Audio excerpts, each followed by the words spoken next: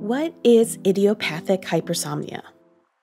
Idiopathic hypersomnia is a chronic neurological disorder marked by an insatiable need to sleep that is not eased by a full night's slumber. People with IH sleep normally for long amounts of time each night, but still feel excessively sleepy during the day. They may take long naps, but wake up feeling no better than when they fell asleep. Onset usually happens in adolescence or early adulthood, but can happen earlier or later. IH fluctuates in severity, with some time periods worse than others.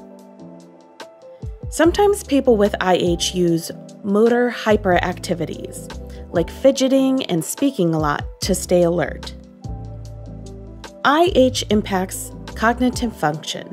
People with IH experience brain fog and struggle with memory, attention, and concentration.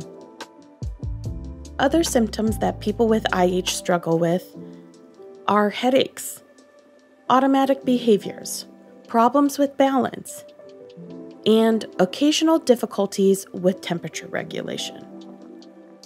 For more information about idiopathic hypersomnia, go to hypersomniafoundation.org.